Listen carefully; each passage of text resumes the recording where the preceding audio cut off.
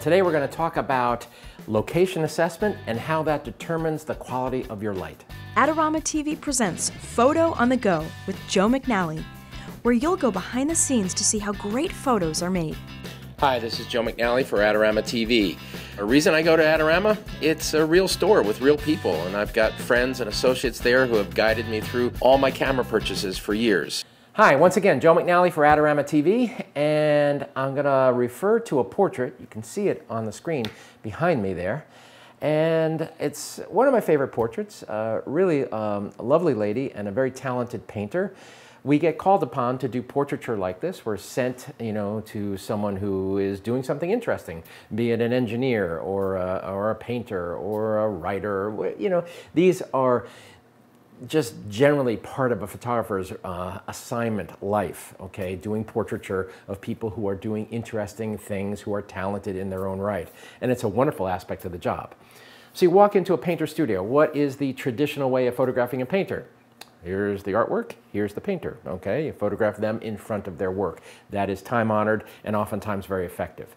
But location assessment, that has to drive you to look around, okay?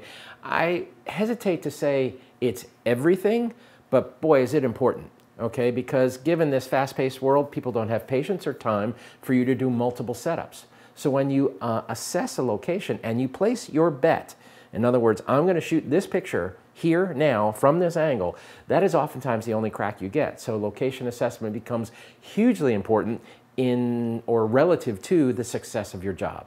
So I was looking around this painter studio, and it was a nice kind of typically messy, sort of wonderful creative atmosphere. And then I looked down at the floor, and I'm not knocking her paintings. Her paintings are wonderful, but the floor to me was the most interesting piece of the whole place. Why? Her history, spilled paint, okay, time gone by, where she has worked and worked and worked in this studio. Her floor basically was her history.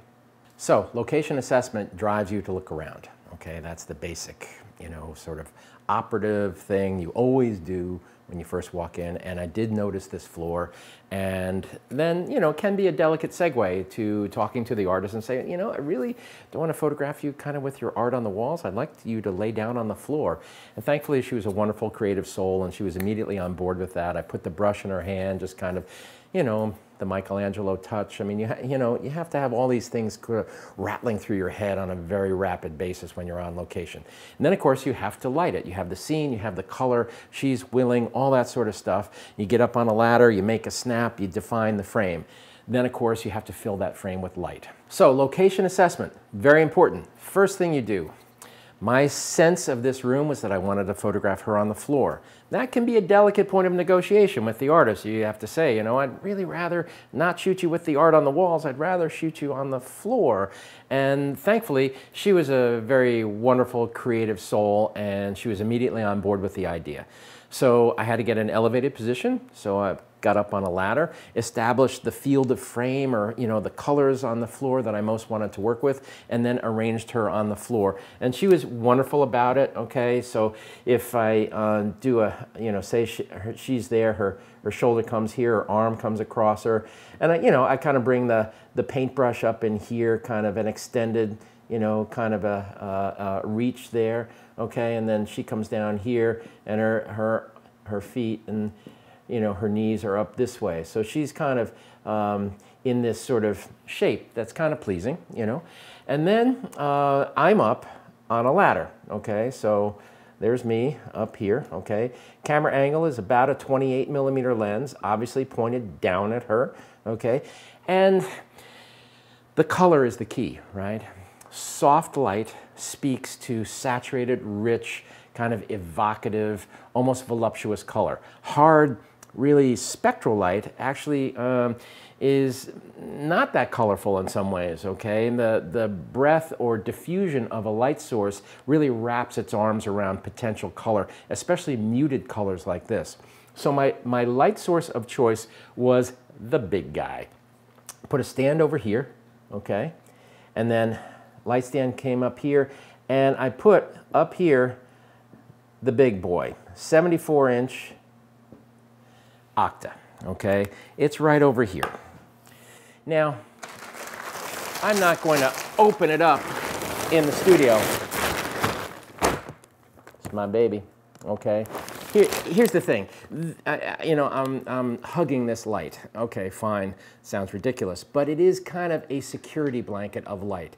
This light is so broad, so rich, so diffuse that you kind of, I have to tell you, in situations where I had no idea how to light something, I've put this up knowing that it basically makes anything look good. Now in this instance, I did know why I wanted to use it. It wraps the whole scene up, okay? It informs her with light. But given the angle and direction of the light coming from here, okay, what was happening? The back end of the photograph was rotating into too much darkness. So right at camera, kind of an almost on-camera fill, but a big soft one, I put up another light stand here and ran just a bare tube, okay, bounced light into the ceiling. Ceiling was about 12 feet. So these are big power pack lights, okay? These are not small speed lights. They're big sources. This covers her this way. The flow of light comes here. This goes straight up into the ceiling and just very weakly, okay, informs the back of the photograph back in here, all this color. Classic definition of a fill light, which is what this is, no matter how big or powerful it is a fill light. And the classic definition of a fill light is a light you don't notice until you turn it off. Okay, turn this off, okay, the color that you see in the background there, the richness, the redness, goes away. Turn it back on, it comes back, but just a little bit. So once again, Joe McNally for AdoramaTV. We did a bunch of things in this particular video, talked about location assessment, the soft light, emphasizing color, and the nature of that soft light created by a main and a fill. Okay, signing off here with a shout out to Adorama Pro. Okay, the Pro department is where you would go. Terrific, knowledgeable people there. Andy Cahill, Jeff Snyder. A 74-inch Octa is kind of by definition a Pro piece of gear, okay? And they've got a whole range of these kinds of really big soft light sources, so go on in and talk to them about it.